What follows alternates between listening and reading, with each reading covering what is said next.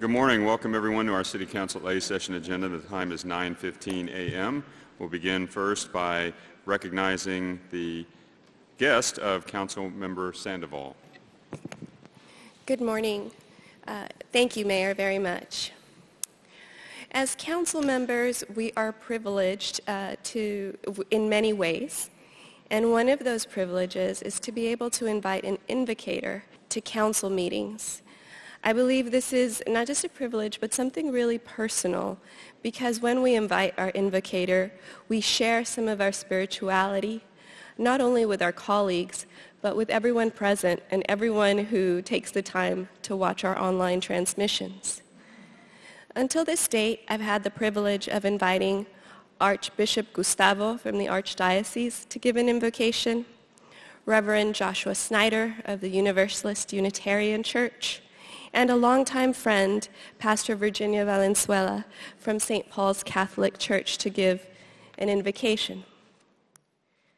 Despite the fact that I identify with Universalists, Unitarians, and with Catholics, the truth is, today, as many as 25% of our population does not identify with an organized religion.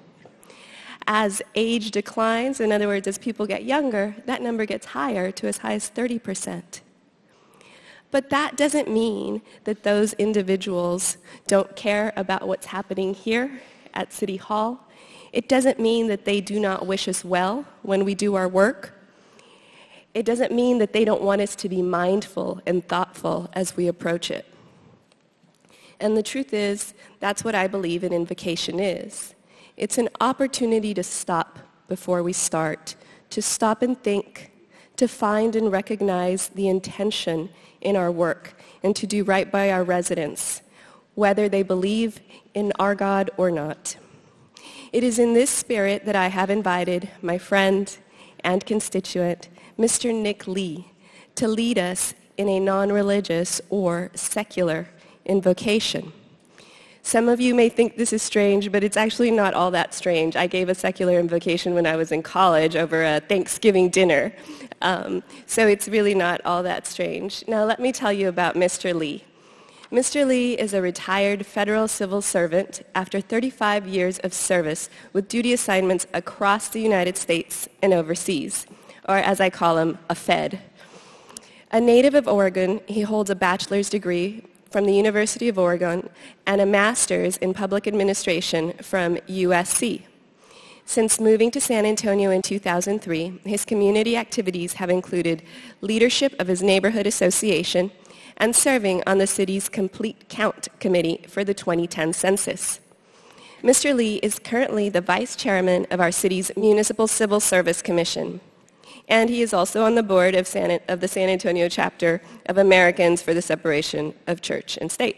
He is a past president of two statewide nonprofit organizations, Clean Elections Texas and Secular Coalition for Texas. Mr. Lee, thank you for being here. Thank you. Mayor and council members, this morning I do not ask you to bow your heads in prayer. Rather, I draw your attention to the citizens who are gathered here today to do business with the city. They come from all parts of the city and from different economic circumstances and from ethnic backgrounds.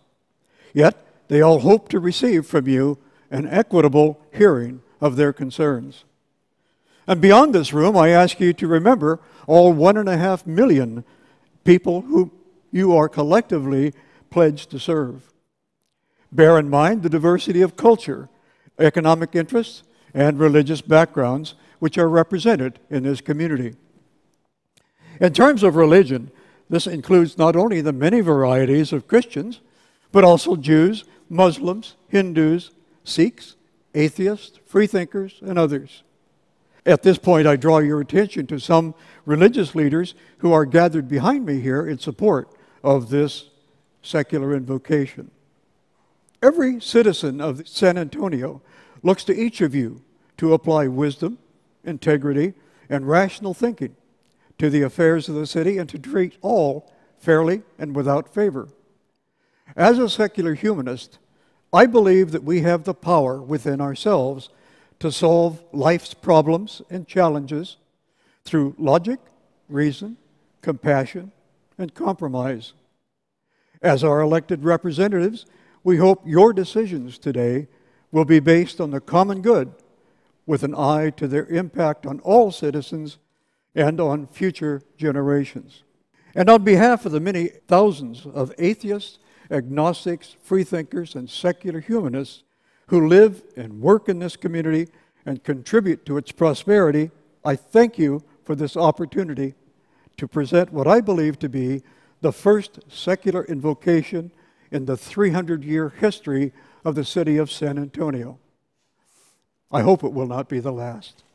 Thank you.